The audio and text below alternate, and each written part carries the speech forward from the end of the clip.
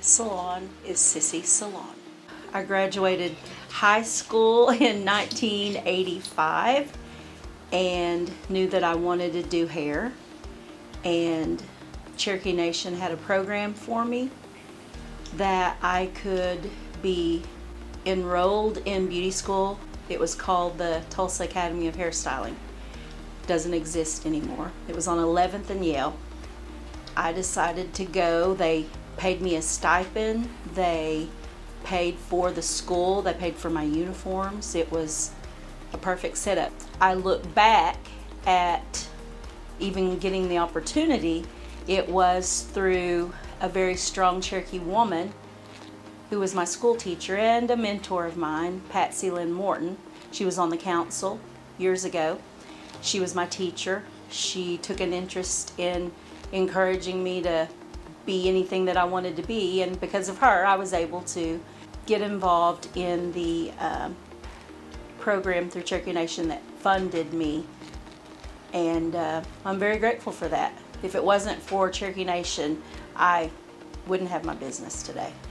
I did work a couple of other little places, but the great experience that I had was with 3 other ladies that became sisters, and we worked together for over 22 years and raised our kids and just became a big family. But I had always had a dream to have my own place, and I had a place open up that was going to be perfect. It was just a salon, a salon suite, working privately, being able to tend to my clients the way I'd always wanted to, and it actually ended up being a perfect setup because then COVID happened.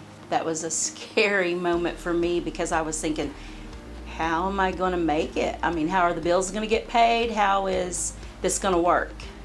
But after 8 weeks of being shut down, it seemed like I ended up with more than enough. I don't even know how to explain it. I know that it was the Lord taking care of me. One thing that happened during COVID is watching community come together, because I've always practiced, if the Lord tells me to gift somebody, to gift them with a haircut or a hair color or whatever, and that happens often. But what was really unique during COVID was that my clients sent money for me. They sent gifts to me. They paid me ahead of time, and I wrote everybody's name down and was able to thank them and appreciate them afterwards. But I thought that was really cool, that and I'm grateful. It was humbling to have that happen, but it was really, really nice. Once everything opened back up, I was back at work, and my stepmother called me, and she told me that there was a lady from Oklahoma City trying to get a hold of me, and she needed me to answer my phone. I asked Joyce why, and she started saying, "Congratulations," and I was like, "What did you do?" And she said, "Well, I may have entered your story in the Oklahoma Living magazine." And I was like, oh gosh, okay. And it ended up being, something that I wouldn't have volunteered for, but it was really an awesome opportunity to share my story.